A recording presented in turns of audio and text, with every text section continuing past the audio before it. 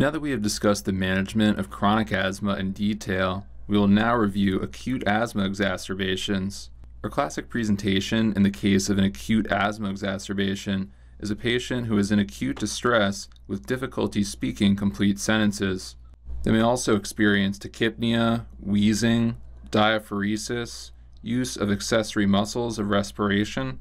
As these patients' expiratory phase becomes longer, they may have a decrease in their inspiratory to expiratory ratio, also known as the IE ratio.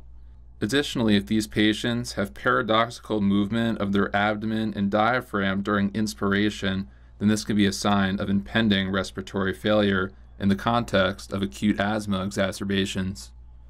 Not surprisingly, in the case of an acute exacerbation, our asthmatic patients are going to have a decrease in their peak expiratory flow.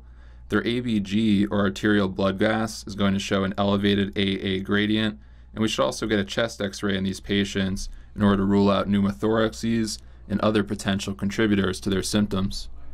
Going a bit deeper into the ABGs that we would expect to see in our asthmatic patients, it is super common for our asthmatic patients in general to have some level of hypoxemia and hypocarbia.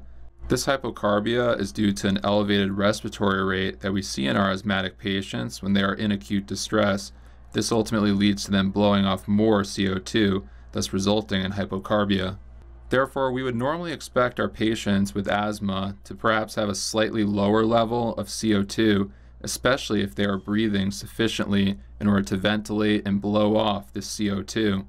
Therefore, if the PCO2 is normal or increased, then this is really a huge red flag that the patient has impending respiratory failure. This is because, as we mentioned above, normally the tachypnea or faster respiratory rate in our asthmatics should blow off that CO2, resulting in hypocarbia.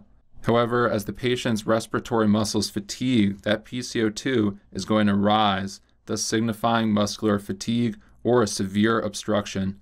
And therefore, for these patients who have a normal or elevated CO2, or if that CO2 is continuing to rise as we monitor that ABG over time, then we really need to consider invasive measures, including intubation and mechanical ventilation in these patients.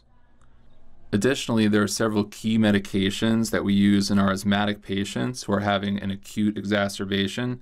These include inhaled beta-2 agonists. These are going to be of the short-acting variety, such as albuterol, and can be given via a nebulizer or a metered dose inhaler, or MDI, with a spacer.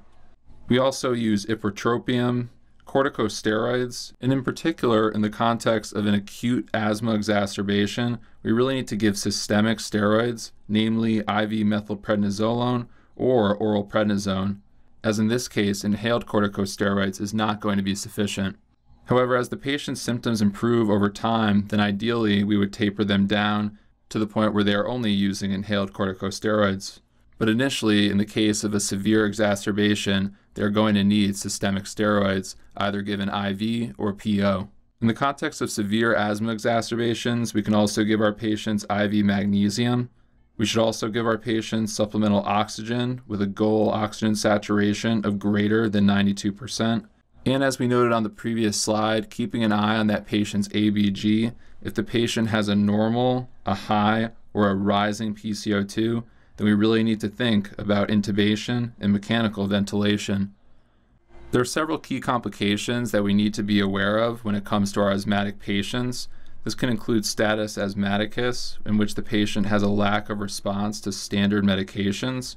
Additionally, as we have now discussed multiple times, our asthmatic patients are at risk for going into acute respiratory failure.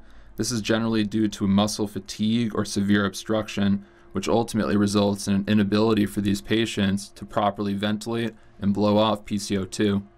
Additionally, there are several pulmonary complications, which we ultimately rule out when we get that chest x-ray in our patients who are having an acute asthma exacerbation. These complications include pneumothorax, pneumomediastinum, as well as atelectasis.